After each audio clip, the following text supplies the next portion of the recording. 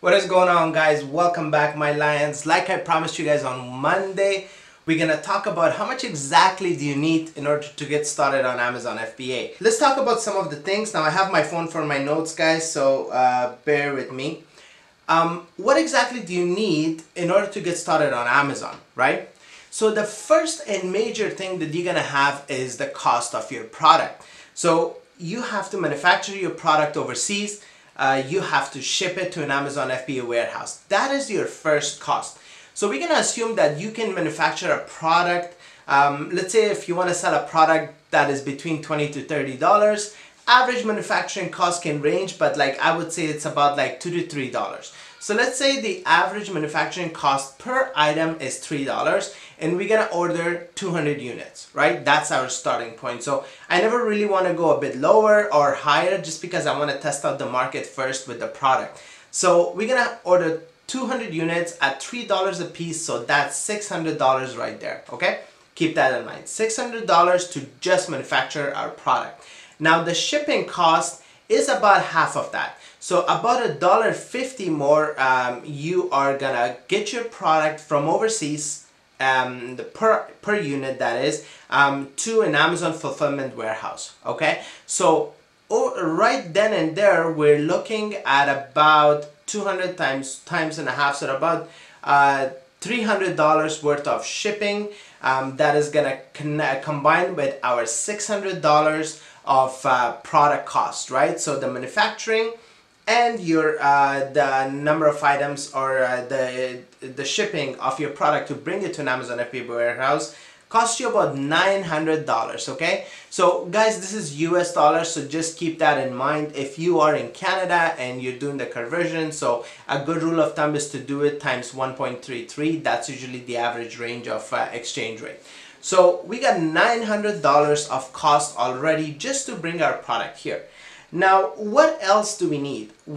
So one of the softwares that we need is Jungle Scout, and that usually costs, if you get the Chrome extension or the web app, so the web app is about $30 a month, right? And the Chrome extension is about $97 for the year. So if you get, let's say, the Chrome extension, so I always like to project a bit higher so that if I'm under it, I'm safe, but I want to make sure I'm ready for the cost. So we're gonna say about $100 in Jungle Scout. Now it's one of the best tools out there. I know, guys, there's a lot of tools like Vital Launch and Helium 10 and all that, but Jungle Scout is as relevant as it was before. It helps you with product research and it helps you to give you competitive information on your competitors, what prices to choose, and how many reviews do you need in order to sell a certain number of items, and how many units your competitors are selling. All this amazing data, you're gonna get it from that. So I made a deal with Jungle Scout and I'm getting you guys 20% off. So the link is in the description below. So that will save you guys 20% on the monthly subscriptions, and there are different packages, so you'll save. There's one that's 15%, but the rest of them 20%. So check it out, guys. It's an amazing tool. So we're gonna count $100 for that. So that brings us to $1,000, okay? So keep that number in mind. The third thing you're gonna need is your logo, right? Now, if you're a design savvy person and you know how to design logos, you've worked with Photoshop, InDesign, or Illustrator, right? You can create your own logo, no problem. But if you don't have that experience, you can go to Fiverr, however you want to call it, and you can get that done for $35 to $50, right? So we're gonna choose the higher range. So let's say our logo will cost us about $50. Now you need that for private labeling, okay?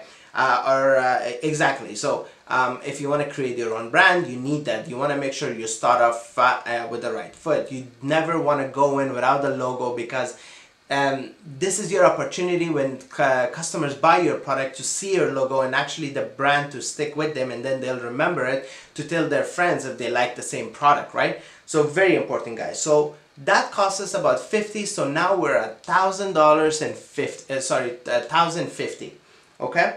You're gonna need your barcode, right? So that's the barcode, that's your PC barcode that you send to your supplier, and they're gonna put it on all of your boxes, okay? So that's gonna cost you guys about $75. Now I've seen some lower, I've seen some higher, so we're gonna just choose $75 just to be safe. So we were at 1,015, now we are at 1,125, okay? So now we've covered 4 items, 4 important items, and it's costing us 1,125. Now I like to just give myself a little bit of room, so I'm gonna say 1,200, just in case for those unforeseen costs, right? Like whether there is a charge, like a handling charge for your shipping coming in, or something like that, you know what I mean? Just always account for those things, because it never goes according to plan, guys. So always include a little bit extra, just so you have the funds when the shit hits the fans. Forgive me for my expression. 2 things that are optional, right? Photos. So you gotta get professional photos done, and copywriting. So when you're doing your listing, you can get a professional photographer. Now they charge about $30 to $35 per photograph. So if you have 5-6 photographs, so like you do the math, right? It can cost you a couple $100. But there is a way to get around it. Now, when you are looking for suppliers, ask them if they have pre-taken, professionally taken photos of the product. This is the best way, and most of them do, because they are selling that product to you on Alibaba and they're using same products. Now if you're buying from them, you can ask them, and 9 out of 10 guys, they have it, so you will save that cost. So now that's optional, but I am going to include that just in case it's not, because guys, like, I love to be conservative and realistic with my projections, right? So I'm going to choose the worst case scenario so that I'm prepared for it, right? But the best case scenario is amazing, right? So the best case scenario is they have the products and you have 0 cost for photographs. But the worst case scenario is you gotta pay $200 to get the photos taken. So now we are at basically how much we're at? Like $1,400, right? So $1,400, that's where we are so far. The next thing is inspection. Now inspection can cost a little bit of money. That one I'm not going to include because there are ways around that. So inspection is basically you hire a company in China, they're going to go to the supplier's warehouse and they're going to check the products. So the shipments that they have ready for you, they're going to actually make sure the quality is there. Now, it's very important if you're iffy about the supplier. But my question is, why would you go for an iffy supplier in the first place? Why would you not go for a trusted supplier? And Alibaba has certain tags that you can choose to make sure that the supplier is quality. Now, look for their history, look for their rating, all kinds of things. Like now, when I brought my first product, I didn't do it, right? But it was fine. It was everything fine because I did my due diligence beforehand. So we're not going to include that cost in there, but if you want, we can put an extra $100 right there. So that brings our cost to $1,500. Guys, the last and the most important thing is that you need an Amazon seller account, okay? You cannot use the individual account just because it doesn't have the advertising platform. So you're gonna need some funds for that as well. So it's normally like about $40 a month.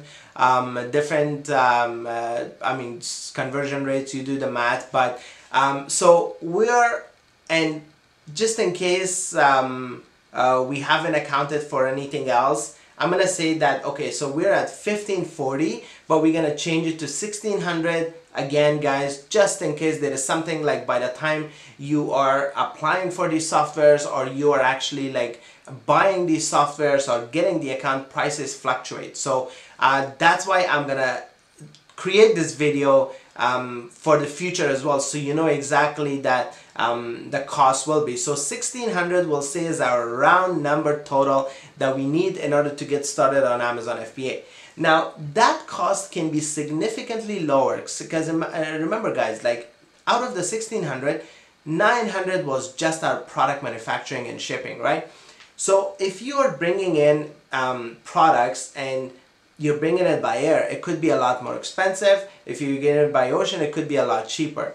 And same thing, if your manufacturing cost, and remember guys, I went a little conservative and I said $3. I could have said $2 and been a little bit more aggressive with it, but no, I want to account for those things. So I said $3, but you could negotiate and bring down the price to $2. So that will save you guys some money. So if I can give you guys a range, is between $1,300 to $1,600 you need to get started on Amazon FBA. And guys, like, it's amazing because what other business could you start with that low, right? You don't need any overhead. You're working from your home. You're working at the pace and time that you have. You don't have to like quit your job for this. So build it up, and once you get to a six figure within a year, because 7-figure takes a bit more time no matter what people tell you, then you can basically spend a lot more time and a lot more money on this, so that you can bring like thousands of items, units, instead of like just like couple hundred or so. But to get started, guys, 200 units is more than enough just to get your hands dirty, and try to have a backup plan. Ask your manufacturer what the how long it'll take for your product to manufacture. How many units can you order on a short notice? Like all kinds of things like that. So if you run out of inventory, you can replenish it right away. So again, guys, let's run through the cost quickly. So now we had our manufacturing cost, shipping cost, right, to bring 200 units. Jungle Scout, which is the third one, great product research tool, 20% off down below. And I also have Merchant Words at 70% off down below. You had your Amazon seller account, which is another $40 on average a month. You need that in order to have the advertising platform and PPC campaigns and on such. You need to get your logo done, right? That's very important.